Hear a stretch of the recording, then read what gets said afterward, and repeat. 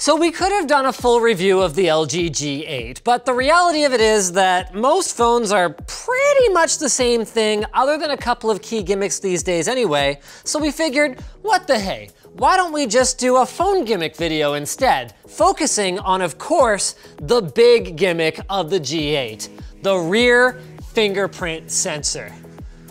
Just kidding, that was what, the G2? Anyway, no. The screen that actually vibrates to make forward-facing sound. Yes, my friends, there's no speaker on the front of the phone. You think that's the biggest gimmick?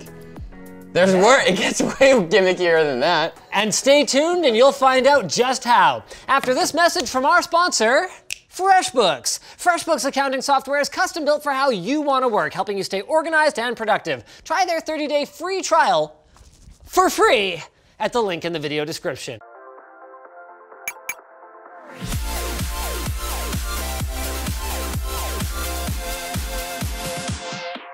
So do you want to show off the weird vibrating screen speaker first or the hand unlock first? I want to do the vibrating screen first. When you heard that this phone had that feature, did you assume that it had no other speakers and no other holes? I did, and then I got really confused because as soon as I sat here and you put it on the table, I was like, whoa, hold on a second. It's got speaker holes in the bottom. And making matters even more confusing, it doesn't even seem like it's a good speaker solution because it's the old-fashioned fire into your palm and, you know, curve your palm real nice so you can actually hear anything thing. Like, there's actually no speaker at the top. The exciter is right about here, kind of right where that Google search bar is. It is meant to be a top speaker, even though it does kind of shake the whole screen.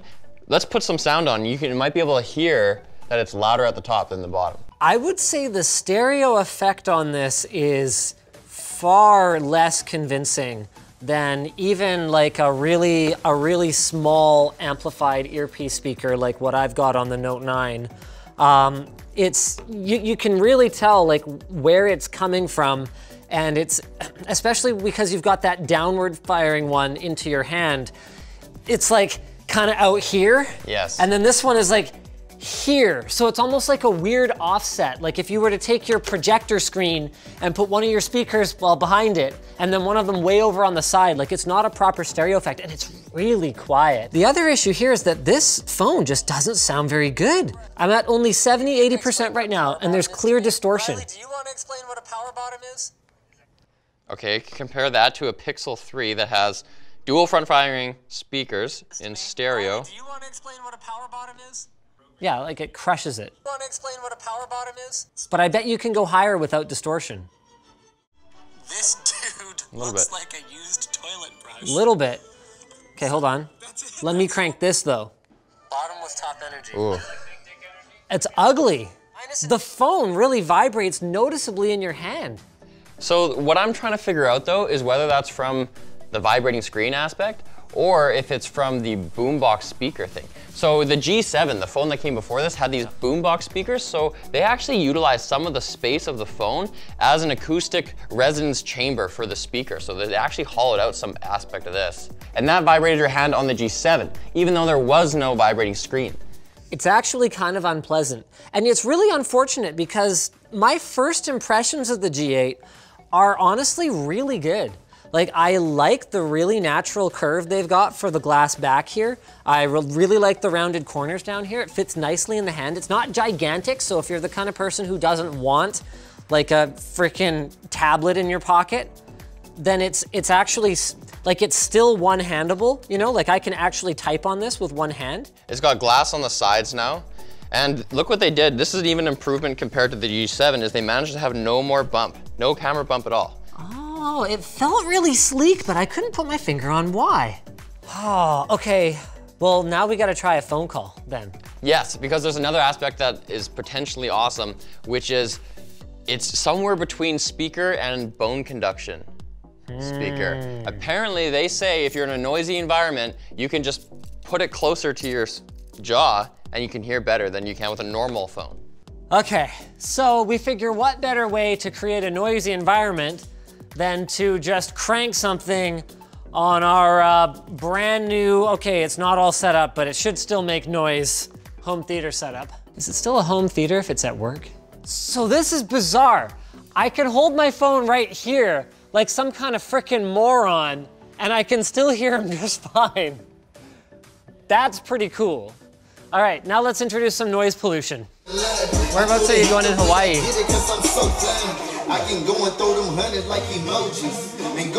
Cool, okay, come on back in. So that's impressive. I actually wasn't that convinced. Again, while I was trying to hold the phone to my ear at the top, like I would be in the habit of doing, but then once I actually put my ear sound absorption hole right here, where the actual exciter is, I was able to, even after he turned it back up, I was able to hear you quite clearly. So are you saying that it's not great for consuming content, but actually for calls, it's pretty sweet? Actually, yeah, I'd say that's really fair. If you actually take a lot of phone calls in crowded environments, because you could hear me pretty well too, right? Yeah. That's impressive. I was literally standing next to speakers with obnoxious music, like the epitome of obnoxious music playing. So I think as long as you have the right expectations, then you might be impressed with this, because I thought it was going to be awesome sound and no speakers. And that's what I thought based on the TV demos. And that's not even the most gimmicky gimmick though. Right. They claim that you can unlock the phone with your palm. Like with my Palm Pilot, I can remote into it and unlock it. Does anyone even get, who's gonna get that?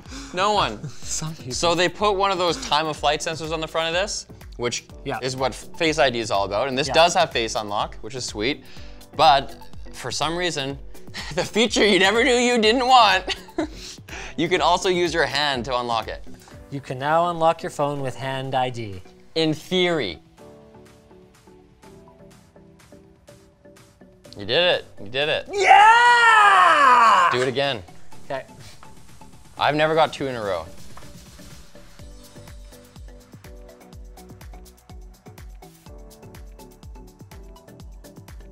Nice. Yeah! Okay, So, it's not fast though. Yeah, an under-screen fingerprint sensor is clearly a better solution. With that said, the OnePlus 6T is fast, but the ultrasonic sensor, wrong phone, not impressive to me so far. Check this out. It might as well be an iPhone 6. It might as well be a hand unlock. It's our new punchline, isn't it? Poor LG. Hand gate. Everything's gate with this thing. Vibrating screen gate. Okay, so lucky you, it unlocks for you, that's great. Now, that actually has other features that you can do with your hand other than unlocking it. They're called air motion gesture. Sounds terrible. Air motion. Try holding your hand 6 to 10 centimeters away. 6 to 10, sure, let me get that dialed right in for you, okay? Don't pretend like you aren't intimately familiar with that length. Okay. See that green bar that came up? Yeah. Okay, now move your hand 20 centimeters away. Okay, now you're supposed to be able to like swipe to start an app or pinch for a screenshot, like a duck. But it's supposed to be giving you a preview where it kind of images your hand and you can see what your hand's doing, but it's not even giving me the preview anymore.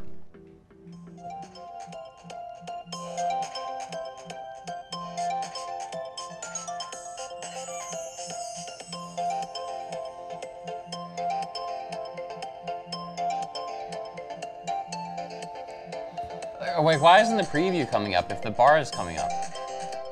Okay, I can't take this anymore. I can't. It was like a psychic ego.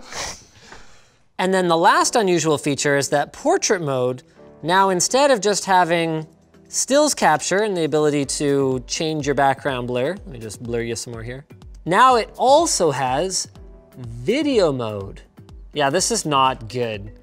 Like you add some Twitter compression to this and you are looking at a pretty bad time. It's almost a shame that those gimmicky features suck, because underneath all that, is like a pretty decent phone. Yeah, Snapdragon 855, 6 gigs RAM, 128 gigs ROM. There's just the one SKU. It's got IP68 water resistance. It's got a headphone jack, including LG's whole 32-bit hi-fi quad DAC thing. They've actually got a pretty good reputation for their analog sound output. It's got USB Type-C. 3,500 milliamp hour battery. There's actually not a lot to complain about here. 6.1-inch display. It's just like, it feels like the same thing I've been saying for the last, I don't know, 5 years, 8 years, however long it's been about these, about phones really, is like, yeah, it's like pretty good, except that they try to write their own software instead of just using Android. And they apparently do that so that they can build in these weird features that mostly don't work. The speaker, I mean, it's not better than a phone that, you know, just has a single bottom firing speaker, but that was the norm not that long ago, and it has the benefit of being able to use it in a crowded environment and not have to like fuss around with, you know, holding your phone in exactly the right spot. So that's pretty cool. This thing though can just disappear for all I care. I'd recommend it if it wasn't running LG's skin. That will always be a problem for me. It actually looks like they've made a lot of improvements here, to be perfectly honest with you. The icons are not ugly, which I don't hate LG's skin. It's better than Samsung's, well, the way Samsung's was before. They recently improved it. Also, pricing and availability. This will be out in the next coming weeks, depending on your carrier, for about probably 800 bucks. The G7 was 750. So it's a flagship. It's not the most expensive phone out there. If it's a good deal on contract with your carrier. Normally these sponsor spots are pretty long, but I'm gonna save you guys some time. Private internet access, PIA VPN, go get it now at the link in the video description. It makes your internet browsing more secure and it's super affordable. Go, go, go, go, go, go, go. So thanks for watching, guys. If you disliked this video, you can hit that button, but if you liked it, hit like, get subscribed, or maybe consider checking out where to buy the stuff we featured at the link in the video description. You know what? I'm willing to give a final answer. I'm nay. I'm really sold on the bigger screen phones now.